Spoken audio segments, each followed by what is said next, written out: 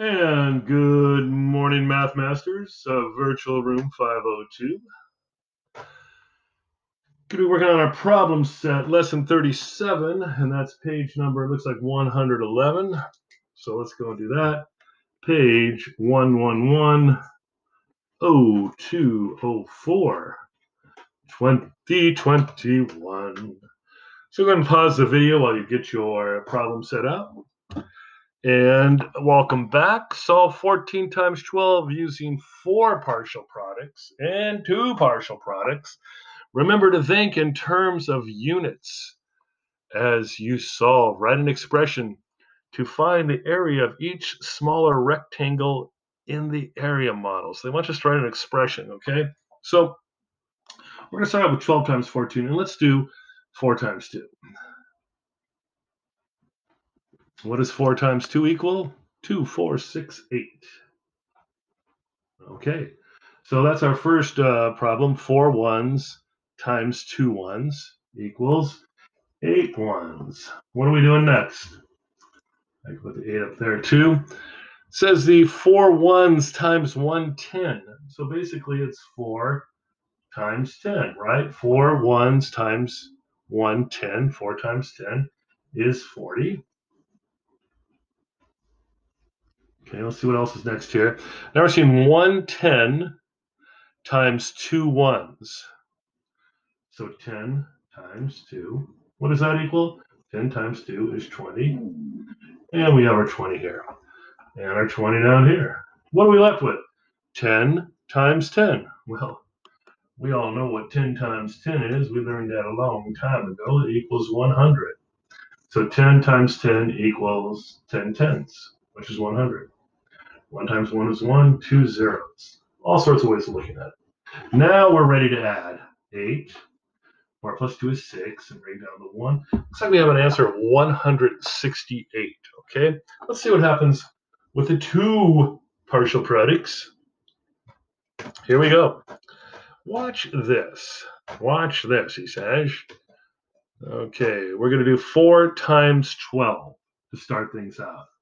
All right, 4 times 12. What is 4 times 12? You don't know that off the top of the head, or off the top of your head. There's no shame in doing it like this. 2 times 4 is 8, and 1 times 4 is 4, so it's 48. Right, and we put 48 right here.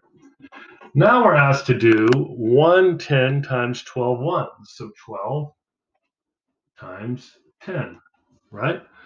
110 times 12 ones. Well, I know 12 times 1 is 12, and bring up the 0, and we have 120 and 120. What's our answer? 8, 6, and 1. Looks like they are the same.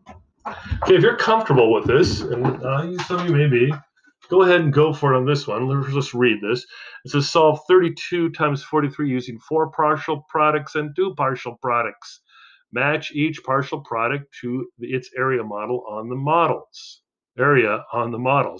Remember to think in terms of units as you solve. So the first problem we're doing is 43 times 32. And what are we going to do? 2 ones times 3 ones equals 6 ones. 2 times 3 equals 6. Then we do 2 ones times 4 tens. Well, think about it. 2 times 4 is 8, but we're dealing in tens, so I'm going to put 80 there. 2 times 4 is 8. Bring down that 1 0. 3 tens times 3 ones. Well, 3 times 3 is 9, right? And then we bring the 0 because it's 3 tens. And look, 3 times 3 is 9, 1 0. It's math magic. 3 tens times 4 tens. Well, 3 times 4 is 12, and 10 times 10 is 100. So we have 2 zeros there. So it's 1,200. 3 times 4 is 12, plus the 2 zeros.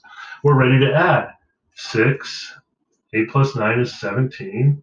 2 plus 1 is 3. It looks like our answer is 1,376. Can we check this for reasonableness? Why don't we? 43 rounded to the nearest 10 is 40. And 32 rounded to the nearest 10 is 30. 4 times 3 is 12. Minus 2 zeros, 1,200. Pretty darn close. So we can say this answer is definitely reasonable. Now let's move on over to 2 partial product territory. See what's happening over here. So 2 ones times 43 ones. So 43 times 2. 3 times 2 is 6. 4 times 2 is 8. We get 86. And look, 86. How about that? Okay, now we're going to do 2 tens times 43 ones, which would equal 43 times 20. All right, put the 0 down here. 43 times 0 is 0. 3 times 2 is 6. 4 times 2 is 8. We get 860. Wait, hold on.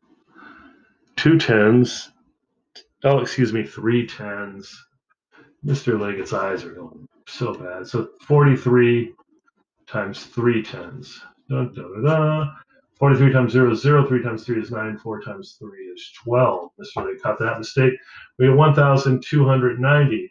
Okay, 1,290. 6 plus 0 is 6. 8 plus 9 is 17. Bring up the 1. 2 plus 1 is 3. And 1,376. We did it twice. So I would say we are correct.